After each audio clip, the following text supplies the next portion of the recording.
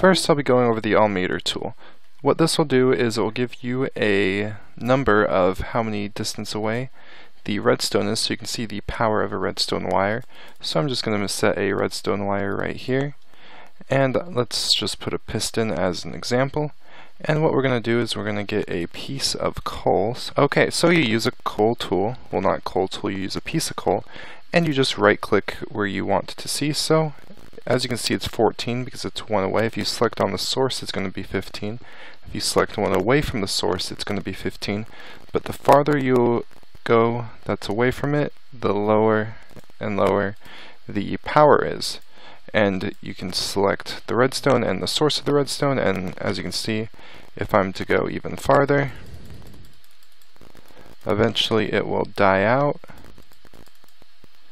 right there. So you can see 3, 2, 1, still a little bit of power, and then no power at all.